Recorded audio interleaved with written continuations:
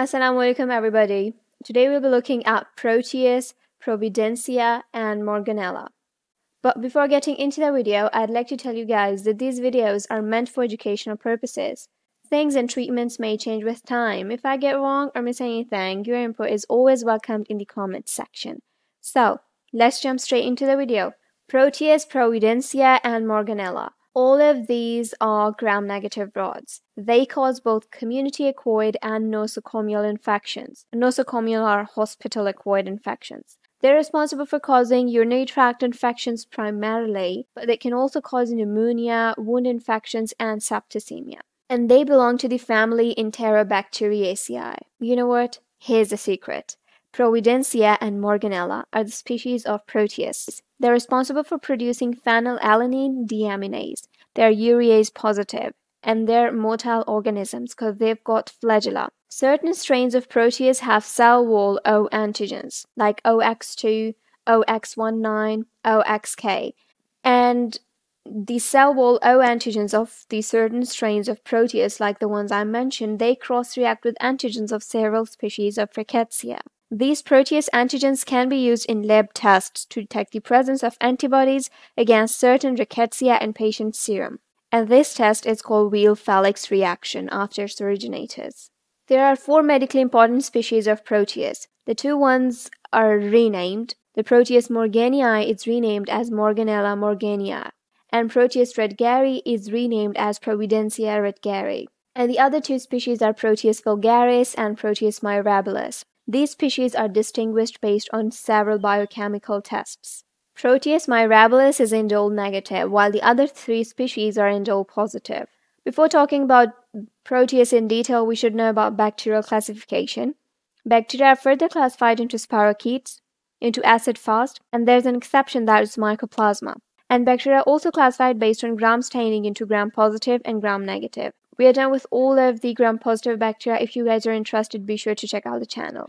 Gram-negative bacteria are further subdivided into cocci like Neisseria, Neisseria gonorrhoeae, and Neisseria meningitidis, and also into rods. Rods are further subdivided into aerobic like Pseudomonas, anaerobic like Bacteroides, and facultative. Facultative are further subdivided into curved like Campylobacter, Helicobacter, and Vibrio, and also into straight, and straight ones are further subdivided into enteric and related, which includes E. coli, Enterobacter, Serratia, Klebsiella, Salmonella, Shigella, and Proteus, the topic of today's video. Also into zoonotic, that includes Brucella, Francisella, Pastorella, and Yersinia, and into respiratory, that includes Haemophilus, Bordetella, and Legionella.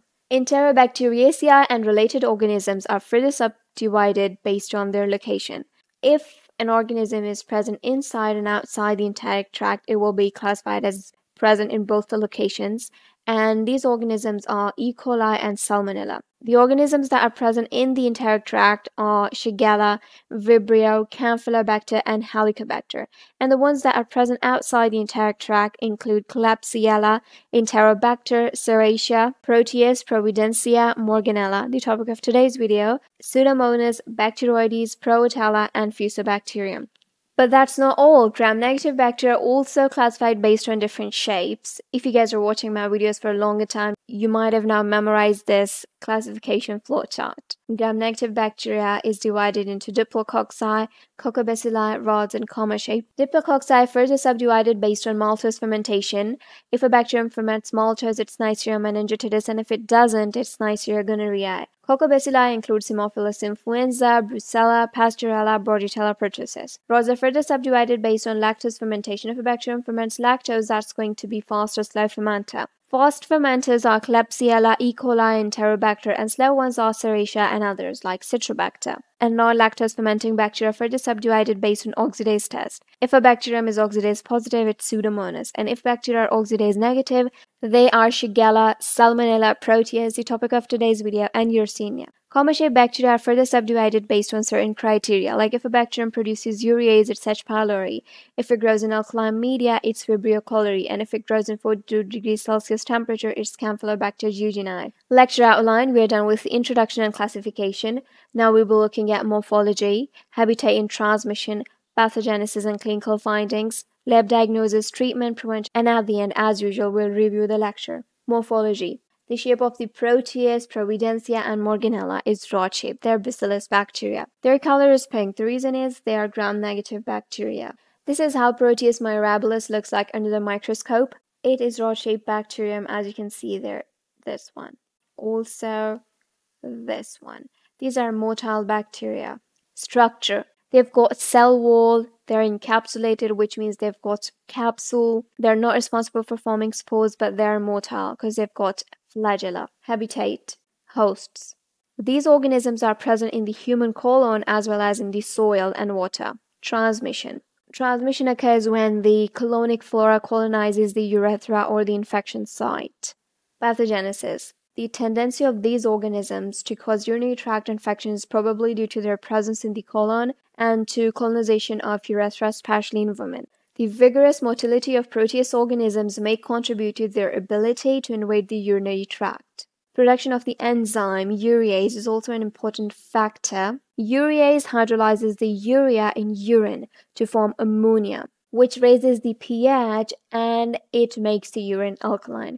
So we've got alkaline urine. This encourages the formation of stones, the calculi called struoid, composed of magnesium ammonium phosphate. Struoid stones often manifest as staghorn calculi in the renal pelvis.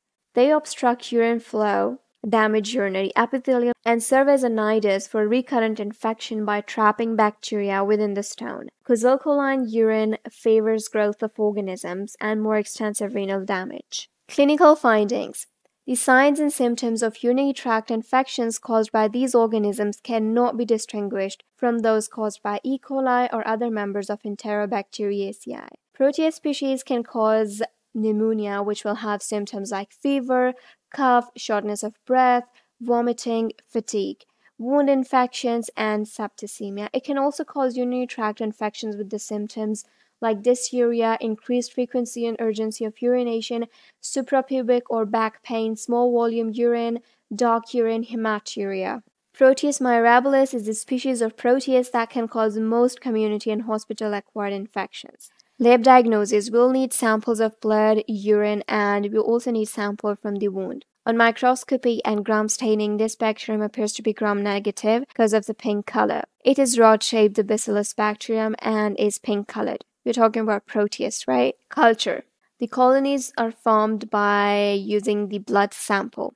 These organisms usually are highly motile and produce a swarming overgrowth on blood agar. Growth on blood agar containing phenyl ethyl alcohol inhibits swarming, thus allowing isolated colonies of Proteus and other organisms to be obtained. They produce non-lactose fermenting colorless colonies on McConkeys or EMB agar. Proteus vulgaris and Proteus mirabilis produce H2S, which blackens the butt of TSI agar.